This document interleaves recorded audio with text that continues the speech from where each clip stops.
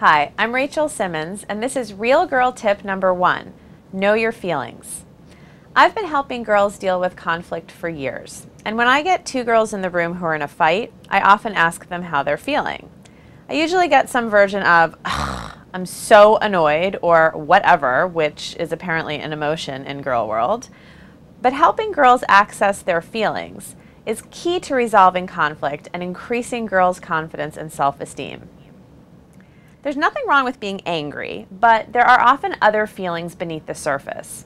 I call these inside feelings, emotions we tend to hide during conflict. For example, we may be visibly angry and annoyed, but we also might be feeling sad, afraid, or anxious. There are two reasons why knowing and sharing inside feelings is so effective. I always tell girls that conflict is an opportunity to get what you want from someone, a change in behavior, an apology. When you tell someone you're angry and frustrated, they almost always get defensive.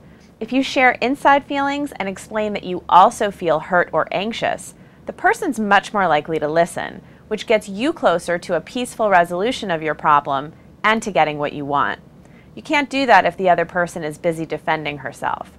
So right now, try thinking about the last time you were really angry. What were your inside feelings? What else was going on beneath the surface? Tell me about it at rachelsimmons.com. You can read much more about inside feelings and get practical strategies to use them in my new book, The Curse of the Good Girl.